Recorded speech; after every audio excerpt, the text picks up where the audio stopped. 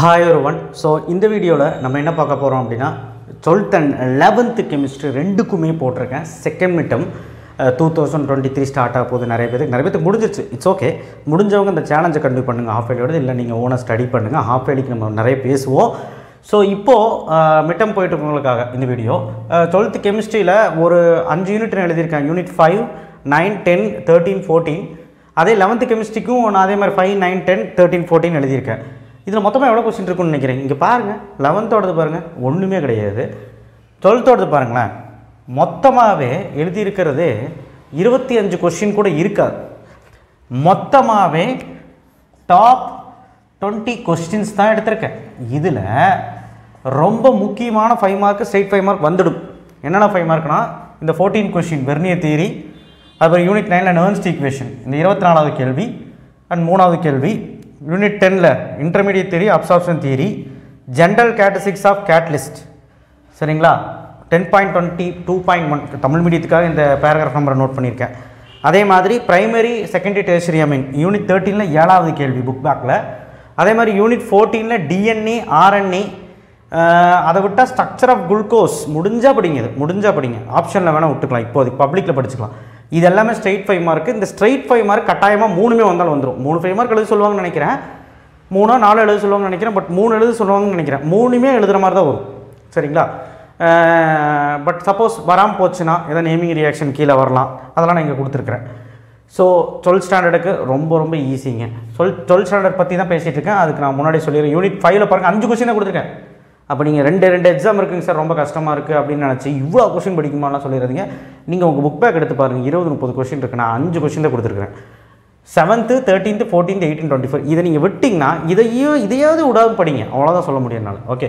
Unit 9 வாங்க 3வது 5 mark 24 5 mark 5 25 இதெல்லாம் ரொம்ப முக்கியங்க 9.1.3 factors affecting electrolytic conductance very important 3 mark 9.1.3 paragraph so unit 9 அவ்வளோதான் இது ரெண்டுமே நீங்கள் வந்து ஒரு மணி நேரத்தில் முடிச்சிடலாம் பட் இதெல்லாம் படித்தா எவ்வளோ சார் மார்க் எடுக்கலாம் அப்படின்னு கேட்டிங்கன்னா 50க்கு எக்ஸாம் வைப்பாங்கன்னு நினைக்கிறேன் 50க்கு வச்சாங்க அப்படின்னா உங்களால் 40+ கட்டாயமாக எடுக்க முடியும் நான் கேரண்டி கொடுக்குறேன் 1 மார்க் மட்டும் நல்லா எழுதிட்டிங்கன்னா 45 கிட்ட கூட போக முடியும் ஸோ அடுத்தது யூனிட் 10 அப்போ சென்டம் எடுக்கிறதுக்கு சொல்ல மாட்டீங்களான்னு கேட்காதீங்க சென்டம் எடுக்கிறதுக்கு ஆல்ரெடி நான் கொடுத்தாச்சு நம்ம சேனலில் பாருங்கள் இல்லை டிஸ்கிரிப்ஷன் பாக்ஸில் அதை வைக்கிறேன் அந்த கொஸ்டின்ஸை படிங்க யூனிட் 10 பாருங்கள் 2 15 20 21 22 23 24 இந்த 2 22 24 5 மார்க் ரவுண்ட் பண்ணி இருந்தால் அது 5 மார்க் எலக்ட்ரோஃபோரிசஸ் மின்முனை கவர்ச்சி என்றால் என்ன அது கேட்பாங்க 2 மார்க்கில் கேட்பாங்க 10.21 general characteristics of catalyst 5 mark unit 13 பாருங்கள் ஒரு 4 நேமிங் ரியாக்ஷன் அட்லீஸ்ட் 4 என்ன நாள்னா Gabriel தேலமைடு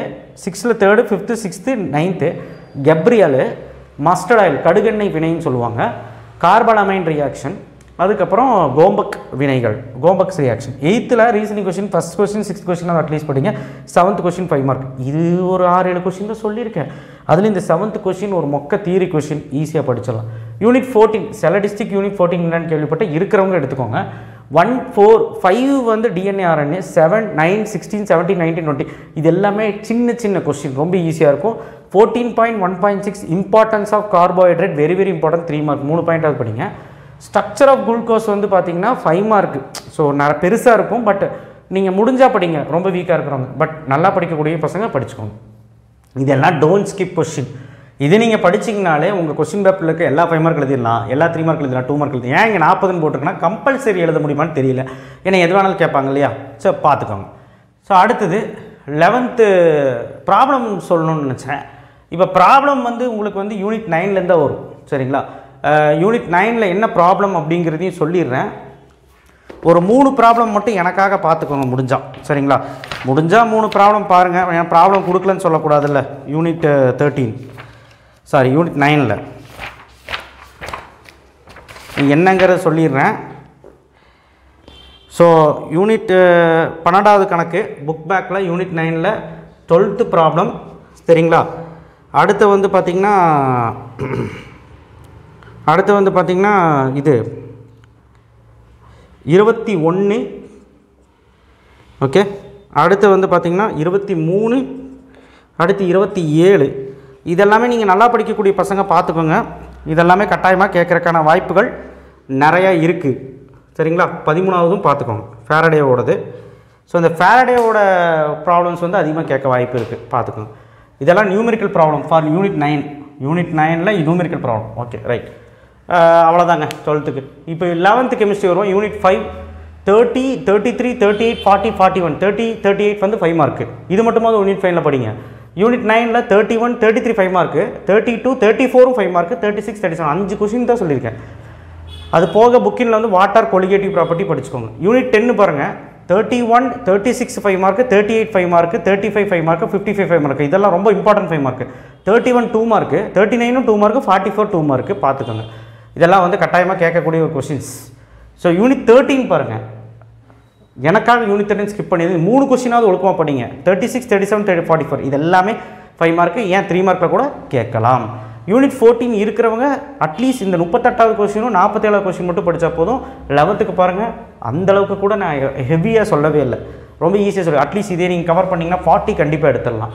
so that's it for 11th and 12th chemistry.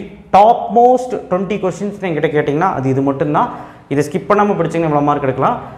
அப்படி உங்களுக்கு வந்து 100 எடுக்கணும் அப்படின்னா நீங்கள் டிஸ்கிரிப்ஷன் பாக்ஸில் இருக்க வீடியோவை பார்த்து படிச்சுக்கோங்க. ஸோ அது வந்து 11th 12th வச்சுருக்கேன். தேங்க்யூ. ஷேர் பண்ணுங்கள், சப்ஸ்கிரைப் பண்ணுங்கள். இதே மாதிரி பயாலஜிக்கும் போடுறேன். நேற்றே ஃபிசிக்ஸுக்கும் மேக்ஸுக்கும் போட்டாச்சு, பாருங்கள். தேங்க்யூ.